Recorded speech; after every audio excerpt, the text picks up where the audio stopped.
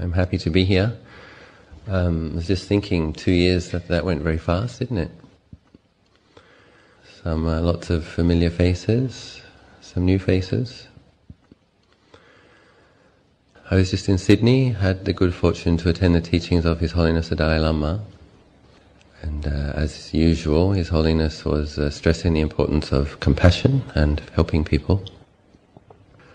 So Cora had good timing with her email, and she asked me how much I would teach. So can I just ask how many people are beginners? Tuesday night's usually a beginner class, so how many people actually are first-time meditators, or just a few times? Okay. Mostly experienced. So actually, the methods of meditation for beginners or experienced people aren't that different, actually. So we just keep doing the same meditations with the same objects, the same meditation objects. And what happens is, and we call it a practice. So our meditation is a meditation practice. It's something that we keep practicing. What changes is the experience of the meditator, which is an internal experience. But basically, especially with anapanasati, breath meditation, we're taking the physical feeling of the breath as the object. And we use this method.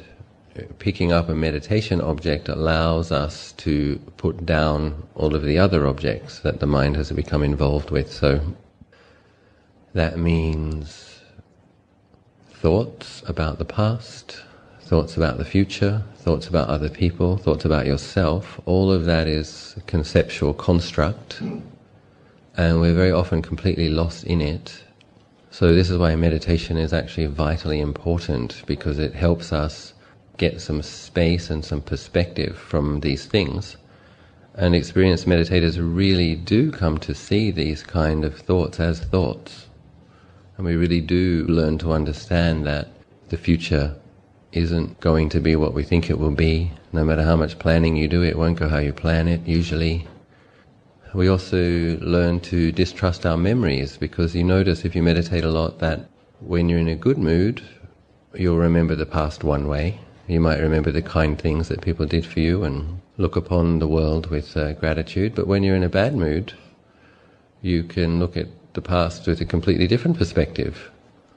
And so we begin to notice that moods, qualities which are affecting the mind, affect the quality of the thoughts. So it's very important to develop a lot of mindfulness. And mindfulness of breathing is, the Lord Buddha said, the crown jewel in the crown of meditation methods.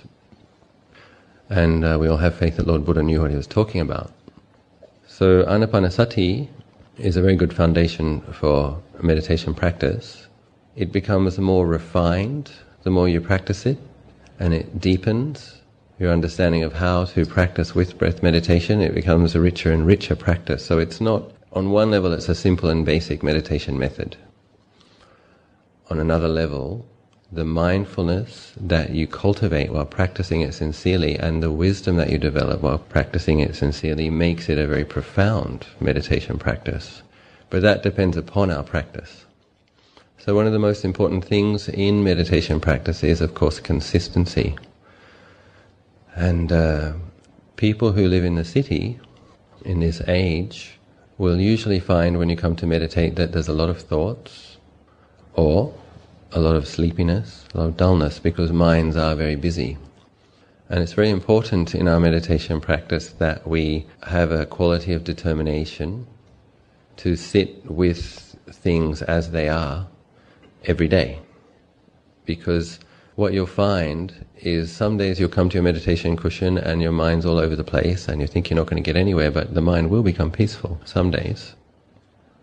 At the very least, when you're trying to practice mindfulness of breathing and you are sitting and there's a lot of thought, at the very least, if you're aware of your thoughts, that's better than being completely lost in them. And many people find that after the meditation session, so as we meditate, the mind gets more sensitive and we get more focused and we're taking a closer look at what we're thinking. We can be quite critical of our experience. And we can be thinking, oh, my meditation isn't working, I can't meditate, it's too hard, it's not peaceful, where's the peace? Those kind of thoughts. But then after your meditation, you get up and you notice a sense of relaxation, a sense of clarity, a sense of serenity that you're taking back into your life. That's coming from having put forth the effort to meditate for that 15 minutes or half an hour or 45 minutes. So it's very helpful. And you can't just look at that meditation session and decide it worked or it didn't work. Basically, you're generating or regenerating a quality which is very helpful.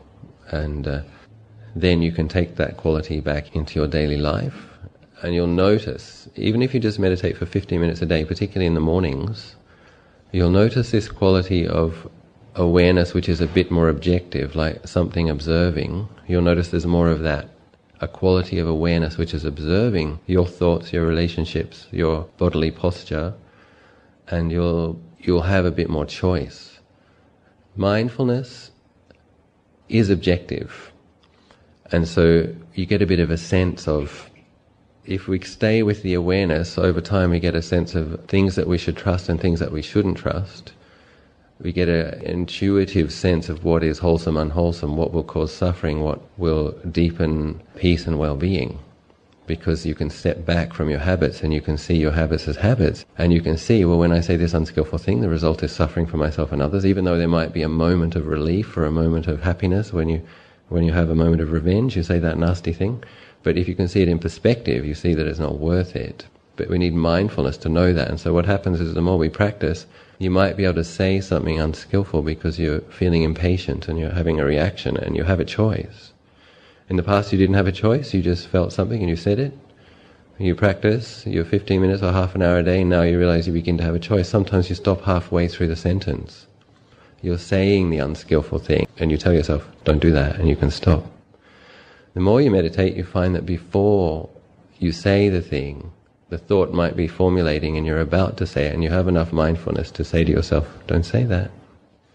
So this is very helpful, especially for people who believe in karma, because the more mindfulness you have and the more choice, the more distance you have from your thoughts, being able to look at them a little more objectively, the more choice you have, then you can choose not to make the bad karma that you used to make, and you can choose to make good karma instead, which is very helpful. Another practice that we can practice in conjunction with breath meditation is, of course, loving kindness practice. Myself, I feel that loving kindness practice in the modern urban context is vital. I think fundamentally important, because there's a lot of feeling of competition, and because of the way the news media works, generating anxiety and fear, you're always on this verge of thinking the economy is about to completely collapse and it's all going to fall apart. But I've been hearing that for 20 years now, and every time I come back to Australia, people have really expensive phones and great new cars, but the economy is always about to collapse. And maybe it will, maybe it finally will. But the thing is that the news generates an incredible sense of anxiety in your mind, and that sense of, oh, we have to get rid of Gillian Gillard, she's whatever. We have to do something, so it's all going to fall apart. So the other thing is fear about losing your job, that kind of thing, and fear about environmental change. There are things which are very concerning happening in society and the world. So what we need to do is balance the anxiety and see it in perspective. Okay, there are threats, okay, there are dangers, and there's still a great deal of good as well. And so the media doesn't do that. The media sensationally reports the bad things that are happening, and occasionally there's a feel-good story, but usually it's stuff that's generating anxiety and fear. So it's good to balance that by pacifying anxiety and fear and generating well-being.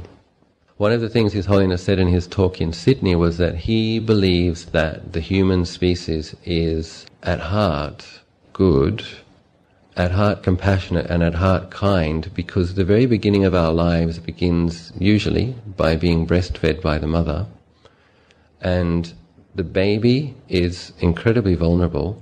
So basically, without a great deal of tender, loving care for a long time, for a period of years, none of us would have survived. And he was saying, the news media would never go and report, this woman woke up 3 times during the night and breastfed her baby, and this woman bathed it, changed its nappy, cuddled it every time it was anxious, settled its emotions. Isn't it amazing how kind this one person is? And he said, but actually this is occurring all the time, everywhere, and it never gets mentioned. So it was very beautiful. It's just kind of look at this. And then also in a place like Australia, taking care of sick people, taking care of old people, there's a great deal of care occurring in just about every suburb, and it doesn't get reported. So basically the foundation of human goodwill is still there, and people taking care of each other as best as they can, it's still happening a lot. So it's when we cultivate qualities like loving kindness, we can see things more in perspective. It's like, don't believe the message that it's all doom and gloom and it's all falling apart and everybody's bad. You need to balance that perception. I'm very fortunate. I live in rural Thailand. I don't have a television. I don't watch news. And I know everyone in the village. And we don't have that sense that everything's about to fall apart. And which is very nice. I just see the same kids every morning and the same old people, and occasionally someone gets sick, occasionally someone dies, but basically there's a sense of a community helping each other, and it's just plough the fields, plant the rice, plant the corn, harvest it, send the kids off to school, put food in the monks' bowls. It's just, ordinary life day after day with no particular sense of incredible doom and gloom on the horizon. But I notice when I come back to cities, and I notice when I pass through Bangkok, that level of, and you look at people on the street, there's that sense of closeness, not trusting people, and that sense of wanting to cocoon yourself and be in your private world. You're going to text the people you want to talk to, and you're going to tweet the people and upgrade your Facebook, but you don't look at the people next to you and you don't talk to them. And that's actually not very... When one has that experience, on one level you're getting moments, aren't you, of warmth or feeling of connection, but it's pretty abstract. On another level you feel closed off from the people that you're right next to, and you feel like you don't trust them. And that's also... Well, I'm just saying I think it's good to balance it.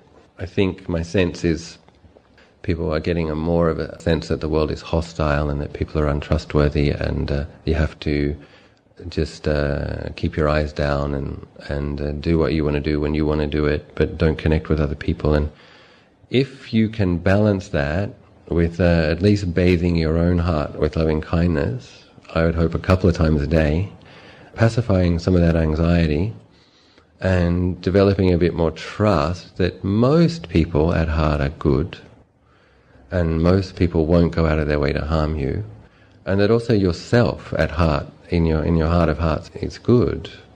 And we need to reaffirm that and get back in touch with that. And what you'll find is a lovely sense of relaxation, a lovely sense of trust, and an intuition about the human potential, because the human potential is extraordinary. And when we're completely lost in our concepts, and when we're completely lost in our fears or our desires, whatever it is, that sense of, I need to get a better job, I need to get the right partner, I need to renovate my kitchen, I've got to upgrade my Facebook, and all that stuff that people do, I'm not okay. It's coming from a sense of something's lacking, I'm not okay. And consumerism is training you to do that, because the more not okay you feel, the more you feel like you need stuff from outside, the better the economy is. But it's not very healthy. And if you can fill your own heart with a sense of loving kindness, you might find that the kitchen's fine just the way it is, and the car you have will work for a couple more years, and you don't have to put all that pressure on you to go and make all that money to get those new things, because when you get them, you won't feel content, you won't feel full, you won't feel happy anyway. You'll just start feeling like you wish you got the Lexus instead of the Mercedes. Doesn't work. But what does work is the Buddha's teachings on dana, sila, and mental cultivation. If you are sharing a portion of what you have with people, if you are maintaining good ethical standards, if you do have a daily meditation practice and you cultivate loving kindness, you practice forgiveness, you're being patient, you will start to feel more and more well-being, more trust. And you'll have moments where you glimpse, and this is very important, you have moments where you glimpse your true potential, which has absolutely nothing to do with looking youthful or handsome or beautiful. It has nothing to do with being IT savvy. Your potential has nothing to do with externals. of your life. It has everything to do with the nature of your mind, which is here, it's internal.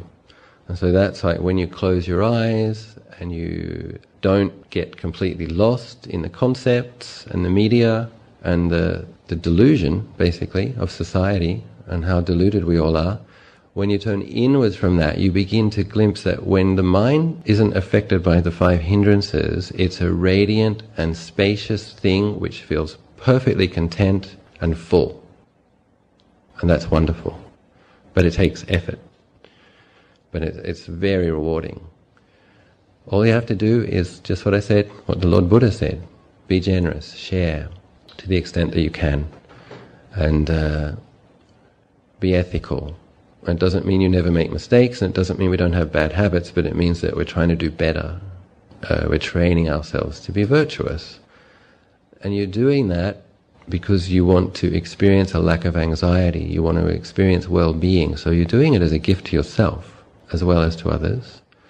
And then we do our daily practice, so that we can see all of the thoughts that we have as thoughts. And we don't have to take them personally. And the more mindfulness you have, you start to develop a little bit of samadhi, and the more samadhi you have, you can take some distance and you really can see a thought is just a thought, and a physical feeling is just a feeling, an emotional feeling is just an emotional feeling, and I don't have to take any of these things personally. I don't have to hold on to them and have my mind burdened by them. You can put it all down to the extent that you can, and if you can't put it down, you can get some space from it at least. You say, I don't need to be this worried, I don't need to be this anxious. It's okay. And so just as a bit of an introduction, lead a bit of a meditation now. Let's do some breath meditation and some loving kindness meditation. So awareness is our nature to have awareness as a conscious being. When you're born, there's a certain amount of awareness. And awareness is functioning at your eyes, your nose, your ears, your tongue, your body. You're aware of taste, sound, sight, smells, feelings. We train ourselves in mindfulness training to be aware of all of these things without being completely absorbed in them. So what's usually happening is the awareness gets completely absorbed in objects, and there might be a little bit of what we call sati sampajanya, a mindfulness that sees in perspective or in context, but usually it gets very absorbed, and that can happen with thoughts as well. That's the mental sense base. Thoughts about the past, thoughts about the future, thoughts about your career, your relationship, all of that stuff. But these are thought constructs, and so in mindfulness training, in meditation, we're just aware of these things more objectively. So a sound is sound. When you hear a sound when you're meditating, you just know it's a sound and you're hearing. So it doesn't matter if we like it or we don't like it, and we don't have to comment on it. So when we're meditating with breath meditation, it's not conceptual. And this is Lord Buddha's discovery, very, very important, is that this is the path that goes to the other shore. You go inwards. The other shore isn't out there. It's not. You're not going to find the other shore, the deathless, the unconditioned, through your eyes or through your ears or through thoughts. So none of that is to be trusted in terms of the spiritual aspiration. We're looking for something inside. This nature that we have to know, we're going to rein it in and allow it to rest within the parameters of the body, and then refine it. And so that comes through pulling back and letting go of sensory experience, letting go of mental experience. So we train with the breath. The wonderful thing about the breath is that it's there all the time. And so we have our meditation object right there with us all the time. At the beginning of the sit, it's good to be aware of the entire in-breath. So there's feelings, physical feelings coming in at the nose and the chest and then the abdomen. And physical feelings as the breath leaves, abdomen, chest, nose. It's good to use mental noting, I think. When we think a lot, it's good to count, actually. Counting can seem a bit boring, but it's actually very effective, because it gives the mind something to do. So I'm going to suggest that you note 1 at the nose, 2 at the chest, and 3 in the abdomen on the in-breath. And then note 3 at the abdomen, 2 at the chest, 1 at the nose on the out-breath.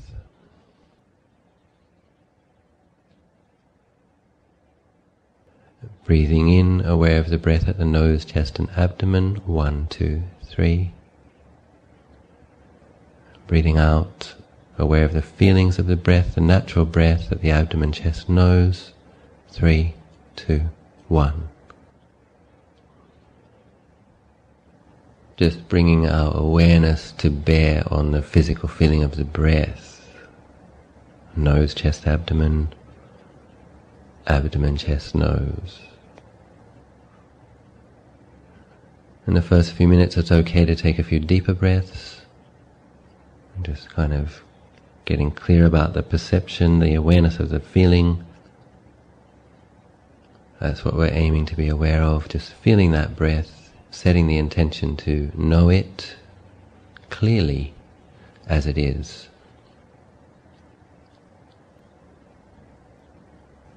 Breathing in, 1, 2, 3. Breathing out, 3, 2, 1. And when the thoughts come, as they do, it's okay. Just don't follow on with them, don't feed them. Start again. 1, 2, 3. 3, 2, 1. Mindfully knowing the feelings of one in-breath, mindfully knowing the feelings of one out-breath, and seeing thoughts as just thoughts, and seeing feelings as just feelings, not mine, not my thoughts, not my feelings, just a thought, just a feeling.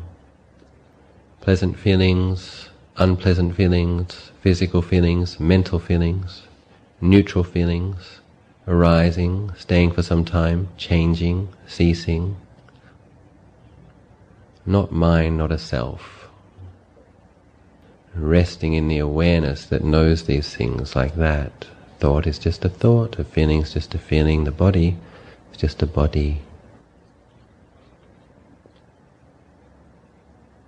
Breathing in put, breathing out do.